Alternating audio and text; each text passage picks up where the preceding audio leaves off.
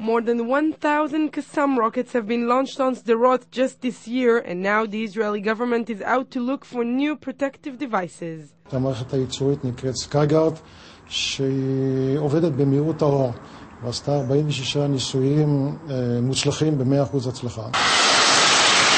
This is actually a radar that identifies the rocket, homes in on it, and destroys it using a laser beam. Simple, but expensive. It costs hundreds of millions of dollars, and it would take a year or more to develop. אין לי ספק בכלל ש3-4 מערכות כאלה יכולים לתת מענה מאוד רחב ומאוד יסודי לבעיית הקסאמים ובכלל טילים קצרי טווח למדינת ישראל. 5 years have gone by since the Skyguard system was tested in the US, but still no progress. But before saying quits, we should know that there are other systems being tested.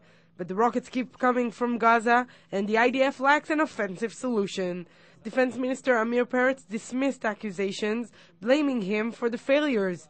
He also said that there hasn't been one plan that was put on his desk lately that he hasn't authorized.